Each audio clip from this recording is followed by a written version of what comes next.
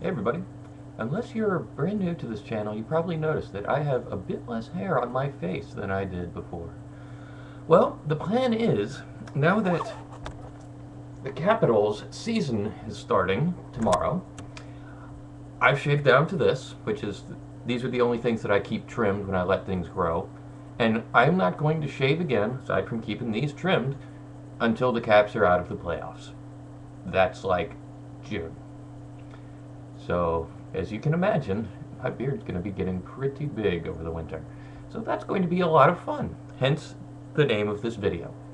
But of course, it is also Friday, so you know what that means. Let's do it.